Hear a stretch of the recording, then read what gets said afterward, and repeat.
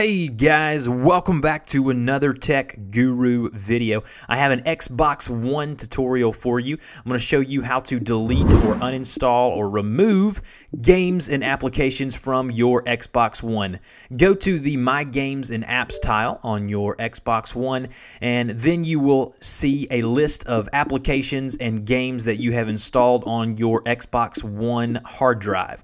So in order to delete or remove a game or application, you'll press the Start button once you've hovered over the specific game, and that's the one with the 3 lines there. And once you do that, you will see this screen here. Down at the closer to the bottom, you'll see an uninstall option with an X right next to it, and it'll also tell you how much space that application or game is taking up on your hard drive. Whenever you're ready, just go ahead and hit the A button once you've got that highlighted, and it will begin the uninstallation process. Now, one thing I figured out is you cannot uninstall the stock applications like Internet Explorer or some of the other stuff, so don't try to do that even as much as you may want to.